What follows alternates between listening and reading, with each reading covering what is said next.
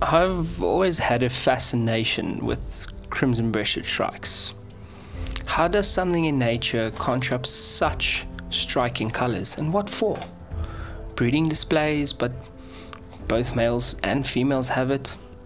To indicate health and superior genes? Well, your superior genes make you way more visible to predators, buddy. But maybe that's just it. If you think about it, it must take a lot of skill and tenacity to stay alive when literally your entire body is one bright red dinner bell.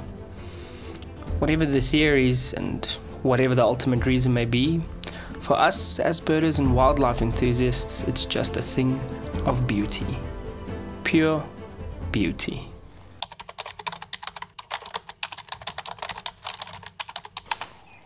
I literally just arrived and started setting everything up, and then 3 shrikes flew by chasing one another. Oh, I've got one coming in here now. Coming in.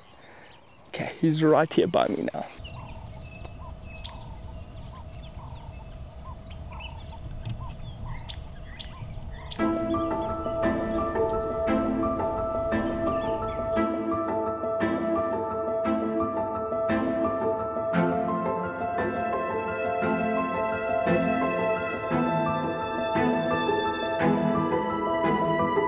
At first, I thought I had it all figured out. Shrike spotted early and I'd be home in time for brunch.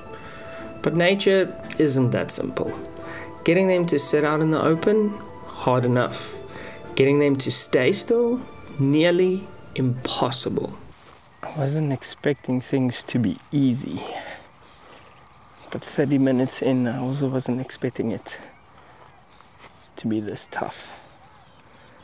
Boy, these birds move around a lot. They don't like sticking in one spot.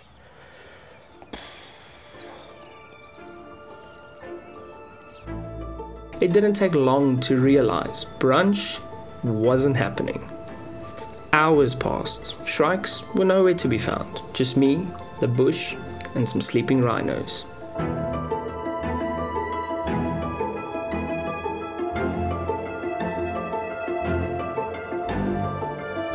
For the longest time, it felt like I was getting everything but Crimson-breasted Shrikes.